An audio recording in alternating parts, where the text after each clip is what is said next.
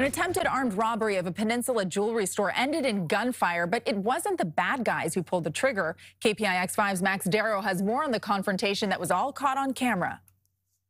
Surveillance video shows the moment three masked gunmen stormed into Plaza Jewelers, ordered everyone to the ground, and demanded money and jewelry, only to frantically run out of the store seconds later after the store owner shot at them.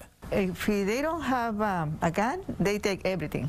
Rosalva Farias and her husband own the jewelry shop on Middlefield Road in unincorporated Redwood City. When my husband see the guy point to us, my husband shoot. When the owner fired towards the armed intruders, they took off running. His shot hit the door frame. His shot nearly hit one of the masked suspects. None of them appeared to shoot back. A few weeks ago, a similar situation happened in San Bruno at a jewelry shop in the Tanforan Mall. A shop owner stopped an attempted armed robbery when he pulled out a gun and pointed at the suspects, but did not pull the trigger. There's a lot of crazy people on the street. While the shop owner's tactic worked out this time, a spokesperson for the San Mateo County Sheriff's Office tells KPIX 5 presenting a gun during the course of a robbery is a very dangerous thing to do.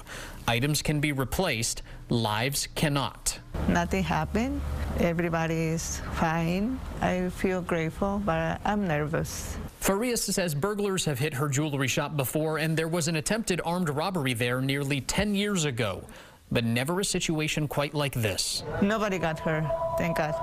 The suspects have not been taken into custody yet. Anyone with information is urged to contact the San Mateo County Sheriff's Office. In Redwood City, Max Darrow, KPIX 5.